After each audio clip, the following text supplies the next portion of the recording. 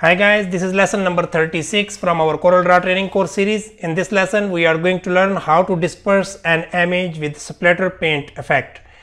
As you can see that in my page, I have a few elements. I have a background, there is a picture, there is an image, and here we have a splatter effect. So let me explain you how it's done. If I will click on image here, you can see that image is having rectangular box and splatter paint effect, and same splatter paint it is trimmed with the image.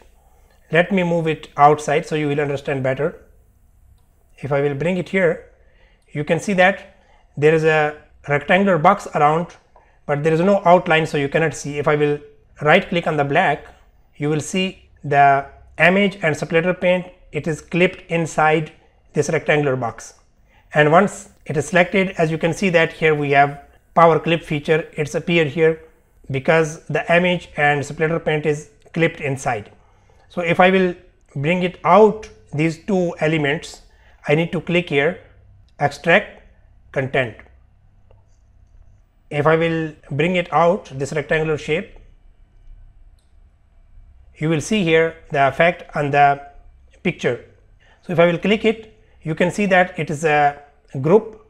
If I will ungroup, here we have a effect, okay, that is trimmed along the edges of the picture, and inside this effect the same image is clipped. Also this splatter paint effect we trimmed with the image. You can see that the image has been trimmed. So basically there is a 4 element. We have rectangular box, we have image, we have splatter paint effect, and also the background. So let's see how it's done. I am going to undo.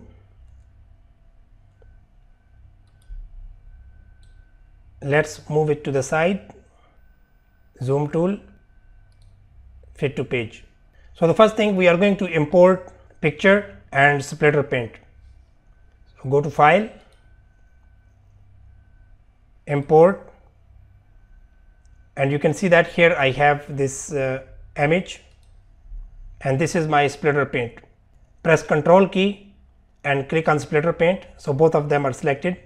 If you want to select multiple file and import inside Corel Draw, select one file, press Ctrl key and click the other. Now both of them are selected, import, click on import. Simply just click and drag to place inside document. This is splatter paint and this is the image. So the first thing, we are going to remove the background from this image. There is a several way to remove the background. I am going to use B-spline. You can use also freehand tool, Bezier tool, or pen tool. I will just make it quick by using B-spline. So click on B-spline, and from here I can start. I am just clicking and Corel Draw care the curve. Now look at this here. In this area we need here sharp corner. So I will click, and once again I will click in the same place. So you can see that it is a corner. Now again I will just follow. I will click again in the same place, and here we are going to close. Okay, so you can see that from this side it is round. So we'll go to the shape tool and we can add more point here. Let's add one point here. Click it and click on add control point. So you can see that this is how it is. Select 3 of them and little bit make alignment, just bring it down to make it straight. So basically we have a shape here in the front of image. Pick tool, select the image and clip inside this shape. Object, power clip, and click on place inside frame and simply click inside this shape. Now the image is clipped inside and we have a black outline around. To remove this black outline, we can right click here. Before we start, we will duplicate the image. While it is selected, you can press plus key from the keyboard and we have another copy. This is what letter we will use. And here we have our splatter paint. This is a JPEG file. If I will bring it here, you can see that in this area it is with white background JPEG image. So directly we cannot use this, we need to get the vector object from this. To do that, we are going to reduce the size, because once you will trace bitmap, it will be lighter file to handle for Corel Draw. So just reduce the size, later we can scale it once it will be vector. Now go to trace bitmap, and you can see that here we have option quick trace, center line trace and outline. We are not going to use quick trace because we will lose the detail. We have small dot around, so that will not be traced perfectly. So what we need to do, we need to go to the outline trace and line art. So here you can see that this is before and this is after, almost the same detail we got here. It is fine, we can click OK. Now in front of that JPEG Splatter Paint effect, we have another copy, that is a vector image. You can see that we can delete this JPEG image, and this is what we are going to use with our picture. So select it, we can rotate it this way, just place it here, and I am going to scale it little bit. Okay, so you can see that our Splatter Paint vector element, it is on the back of the image. We need to trim the image with the Splatter Paint. If we want to trim the image, we need to select the Splatter Paint first. You can see that Splatter Paint is selected. I will press Shift key and click on the image. Simply click on trim, and now you can see here, if I will click outside and move the image is affected and it is trimmed with the Splatter Paint. Undo. After that, this is the copy of the same image. I am going to connect it in the same place, hold it from the corner and just keep it in front of the image here. This time we are going to trim Splatter Paint effect with the image. So it is opposite. If we want to trim the Splatter Paint, we need to select the image first. So the image is selected, press Shift key and click on Splatter Paint, and once again click on trim. This time Splatter Paint is trimmed with this image. I will move it and show you here. You can see that now at the back of the image there is no Splatter Paint.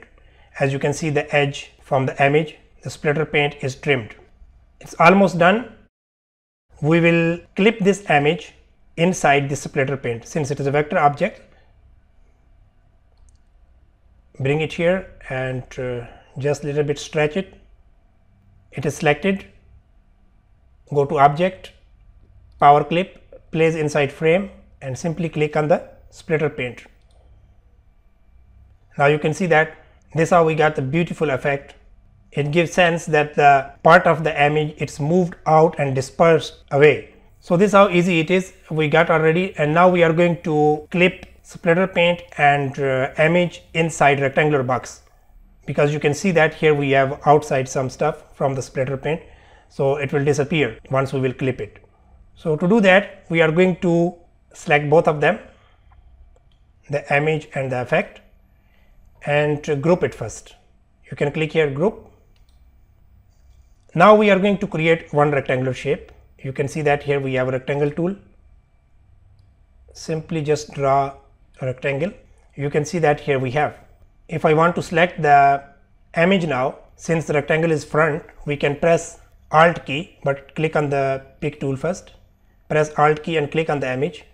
Now image and Splatter Paint is selected since it is a group. Go to object, power clip, place inside frame and place inside this rectangular box. So you can see that the stuff from the Splatter Paint outside, it's disappeared.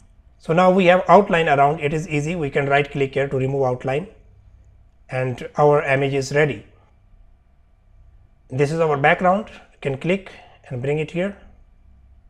Select the image, scale it the way you want, and this is how we get this beautiful effect. The background, you can see that it's really dark. It was light background. I use Image Adjustment Lab to make it dark. In Corel Draw 2020, you can find that stuff in the effect. If I will click on the background, go to effect, and here we have adjust. Point to adjust, and you can see that Image Adjustment Lab.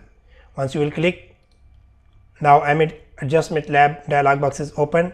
Here you can reduce or increase the brightness and then click OK. Since I have done already, so I will just cancel it. So this is how we have a beautiful effect on the image. There is several ways to disperse the image. You can disperse image by using default Corel Draw shapes. You can create custom shape and also you can use to disperse the image.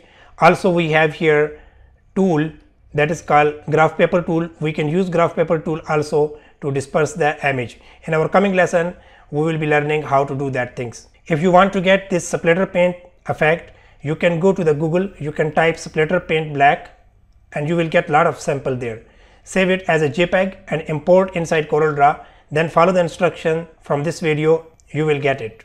I hope you enjoy this lesson and try to practice.